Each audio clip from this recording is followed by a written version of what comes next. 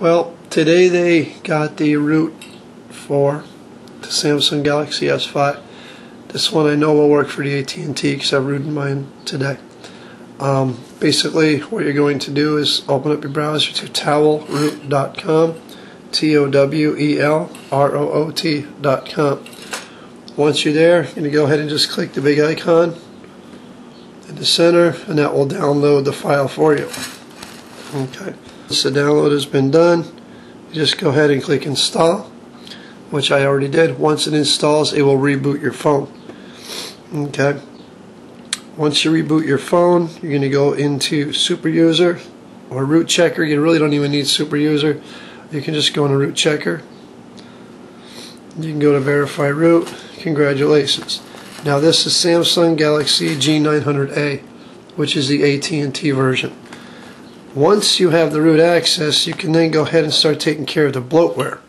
And I'll show you how we do that pretty quickly. So what you want to do is you want to go over to the App Store, and once you're on the Play Store, what you want to get here is Titanium Backup. Okay, Titanium Backup Pro. This will cost you $6, but it's a good app. Go ahead and open up Titanium Backup. Now this is where the fun begins. You go down to Backup Restore, and this is where you take out all the bloatware garbage. I took out the S-Health. This one was the 900A, so it was the at&t model. I took out Drive Mode, Chat On, at&t Family Map, at&t Locator, the ISIS Wallet crap. You know, this is how you debloat your phone to make it run a little better. If you're unsure of taking something out, like you wanted to take out, say, I took out the email 4.42 because I don't use it, I use Gmail. I took out Launcher 1.0. I took out TouchWiz Home 1.0. But what I did, you'll see these little icons here, these smileys, means I backed that up first. Okay, so if you're unsure if it's going to run properly, you can highlight it, back it up first, and then you can go ahead and uninstall it. Like say video player here. You have backup here, so you would back it up, then you do your wipe data and uninstall after it backs up. That way you can make sure, so everything works on the phone before you permanently delete something. Now once you debloat it that way, you can go in and you can go ahead and get your Exposed Framework installed. And what the Exposed Framework will let you do is put on different modules. And our module here, we have YouTube Adaway is installed under Exposed Framework. So when I play any video on YouTube, there's no ads, all that kind of stuff. It doesn't even matter what video, you just pick any video. You will see here there is no ads, nothing to skip. It just goes right into the video. Okay, so there are different things you can put in. The Exposed module is great to download. SQL editor, SQLite, you might use in the future. You can go into your databases and like this phone's running on Straight Talk. I can go into the data directory and find out where they have it coded for like at&t APNs and stuff like that. Delete them right from the database. So you force it to use different things. But as you see, we debloated a lot. I took the ISIS wallet out, Google Play Games, Google Play Newsstand, all the Google stuff I wasn't going to use. Google Play Music I don't use. So, like I said, this is very, very nice to have. The Samsung link I probably will take out. I haven't backed that up yet and played with it for a while, but there's just so much. Oh, here's the Exposed installer. Basically, once you get the Exposed installer in, you go to your modules, and you can see I have YouTube Adaway there. Okay, you go over to download. Okay, now you go to modules, download, and this is what's installed. And these are all the things. They may not work with your phone, but these are all the things you can install. Okay, this is all the mods you can install, and a lot of guys will use part of these mods to make their custom ROMs. There's a good one in here called Gravity Box. It lets you change the colors of the taskbar up here and all that kind of stuff. Gravity Box KK right here.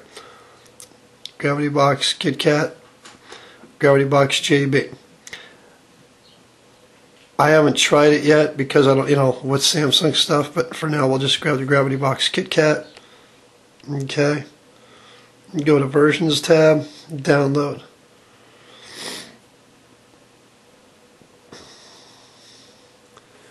So this is kind of how you customize your phone once you have root. You get that in, you get titanium backup going, for $6 for titanium backup. And please donate to the guy on his site who got the root. Okay, we do an install. Do your install of the Gravity Box. Open it up. Now it's going to say the module isn't activated yet. Go down here. Go to Expose Module. Click it. Now the module is going to be active on reboot. Okay. Okay, so now we're back up, and what I like to do, I just like to keep a couple basic folders on my desktop. That's it. I like to try to keep a clean screen. So what I did is I just pop Gravity Box out here. You open this up, and this is where all your fancy stuff is.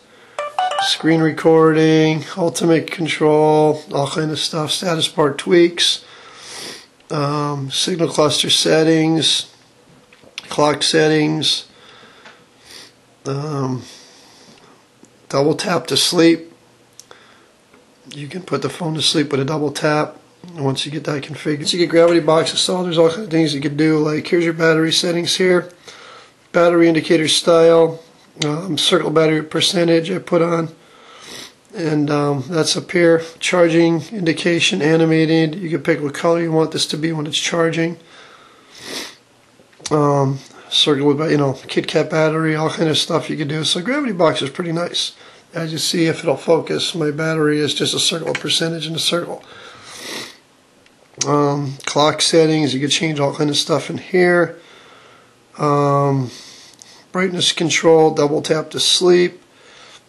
Status bar colors, enable icon colors here. You can see it went to blue. Status bar background colors black. So say I wanted to make all the icons a different color. Let's say I wanted to make them like a red. Go down here, just as an example. Okay, here. Boom. All my icons up there are now red. I don't know if the camera's picking that up. Okay. Icon style, Jelly Bean or KitKat. Signal color mode. Use Gravity Box icons. You see they change a little bit. Use stock icons. I like the Gravity Box icons. That's a status bar. Notification drawer style. I mean, this goes into all kind of stuff you can do with the Gravity Box.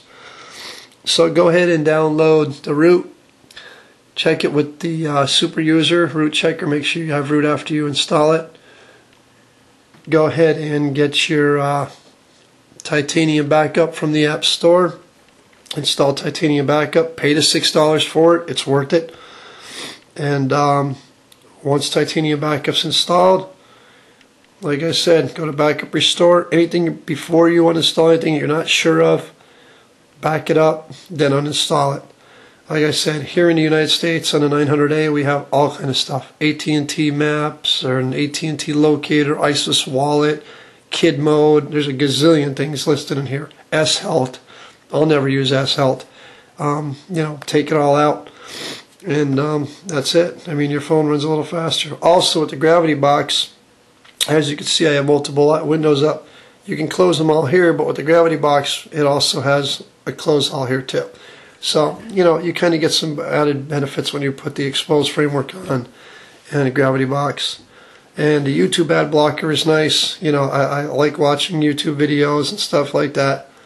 But, we're on a battery device, so to save that 5 or 8 or 10 seconds of ads, hey, that's some more battery time we get out of our devices. So, alright guys, any questions? I don't know, post in the comments below. I really can't give you too many more answers, but that's how to get root on your Galaxy S5 from at&t.